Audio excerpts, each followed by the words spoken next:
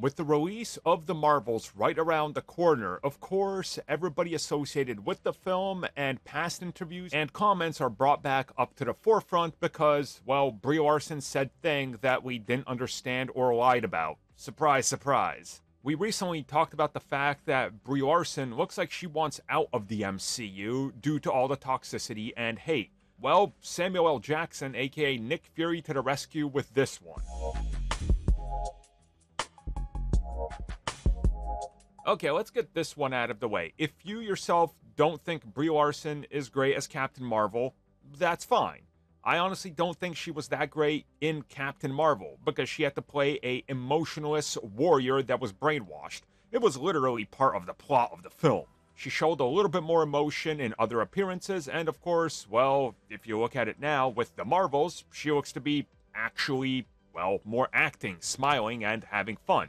You know, because the story has moved on past her being a brainwashed soldier. So not liking her has nothing to do with hating her completely like some people. You guys remember, after some comments she made, people clipped specific things and literally reframed what she was saying to be like she hates all men, which she never said. It got a lot worse when all these same people were literally following her, and anything she would do, any photos she would do, they would like go spam them. Remember, she was in like a car commercial and they would send their mindless drone dweeb fan base to hate and downvote the commercial just because it had Brie Larson in it. That's the ones that are considered toxic, not the people who are just like, I don't like Captain Marvel, I didn't like the movie. That's fine. It's not really the highest film on my list either. It's in the bottom half of the MCU, but I wasn't out there wishing death on her like many people.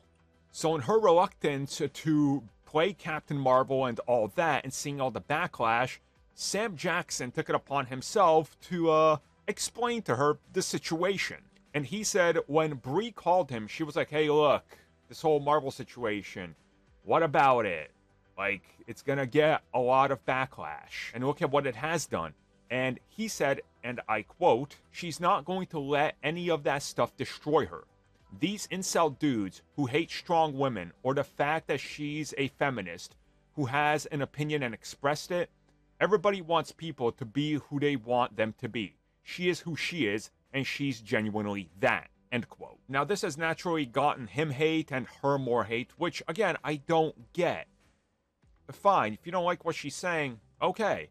But why constantly talk about it to nauseam and go harass her on everything else? Again, how pathetic were people to chase her to other videos and projects and downvote and literally attack people in those comments and any post about her? I mean, that's literally like pathetic incel behavior. So him coming out and saying this and defending her, it's literally there. The evidence is all there, right? Remember, I hate Secret Invasion. I hate Thor Love and Thunder. How many times have I gone personally after the people responsible for those? Never. Still love Taika as a director. I just think he went in the wrong direction with Love and Thunder. I still love all the actors in all these projects. You know, Samuel Jackson, it's not his fault Secret Invasion is absolute garbage and the worst MCU project ever. It's not any of the writers or directors' fault that the thing fell apart because Marvel Studios didn't know how to run TV.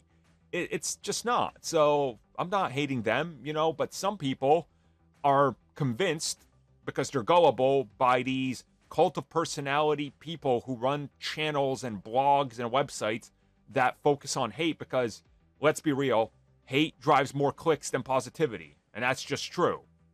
And it's kind of sad that it's resorted to this, and what he's saying is, in my opinion, 100% valid. He's calling out the incels how he sees it.